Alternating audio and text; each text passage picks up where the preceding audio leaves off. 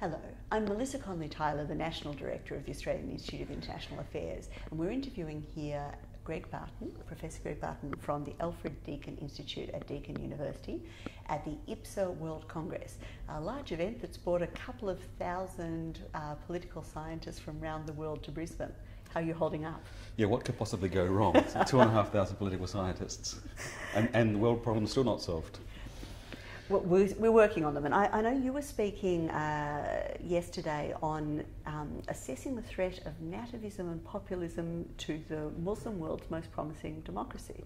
So I just want to ask you a bit about that. Why do you think Indonesia is the Muslim world's most promising democracy? Well, it's certainly the Muslim world. If we're talking about 50 Muslim majority nations, it's the largest Muslim majority nation.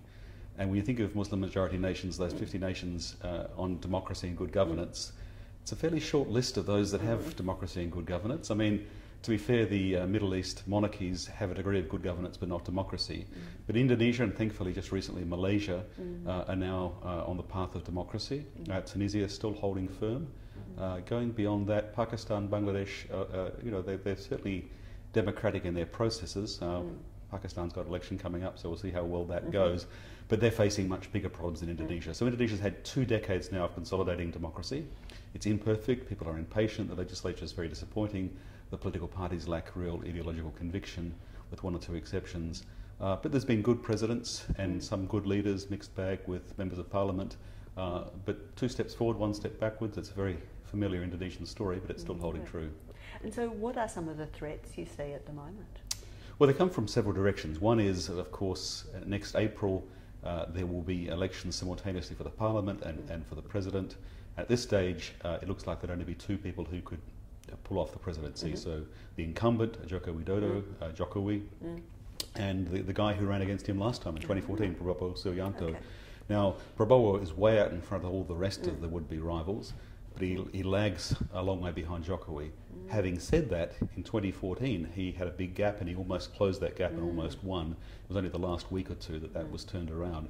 So he's a possibility. The reason why you could describe him as being a populist threat is he doesn't appear to be a Democrat. There's no clear commitment to democracy. He seems rather authoritarian and illiberal. Given his background. Yeah, he of course famously played a role in the very disappointing gubernatorial elections in 2016 in Jakarta that used mass mobilisation of radical Islamist elements in a way that was really quite nasty, because the incumbent was charged falsely with blasphemy, the fact that he was Chinese, Christian, outspoken, made himself a big target. Didn't take away the tragic nature of that, going against all the achievements in Indonesian democracy. So that comes into play in this presidential election and in the parliamentary elections. That represents a threat to democracy. On the other hand, Joko Widodo, like any political leader, is not perfect himself. He's spoken recently about asking the police to take a leaf out of Duterte's book and to shoot criminals if they're giving trouble.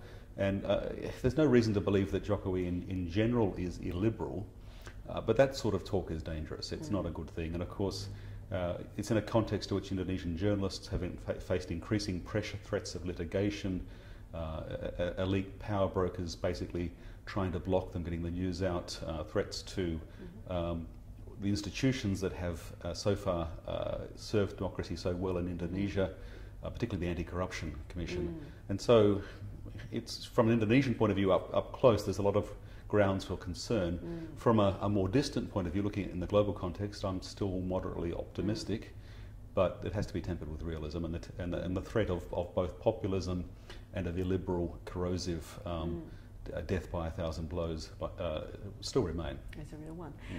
Looking out this far ahead, are you prepared to make a pick for the election? The trends have been pretty clear, so that's promising. I mean, Jokowi was very popular in 2014. As I said, Prabowo closed the gap very nearly. Jokowi hadn't campaigned very well. He came good in the last fortnight and pulled ahead again. And then his popularity dropped. People had really, I think, artificially high expectations, but he steadily rebuilt that popularity.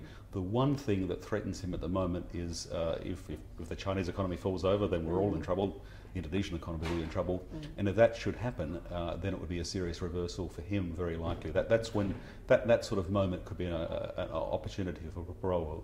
Short of that, it looks like certainly it's Jokowi's to lose, in a strong position. And he's very likely to win. And Prabowo hasn't even announced that he's running yet, even though time is rapidly running out. And that suggests that the polling is just very discouraging for him.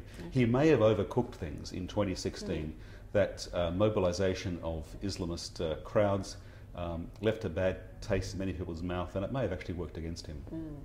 Okay. Well, look, thank you very much. We'll all be watching with interest. As you say, it's something that affects us deeply here in Australia. So we'll be having more interviews from the IPSA World Congress over the next few days. Please have a look at internationalaffairs.org.au.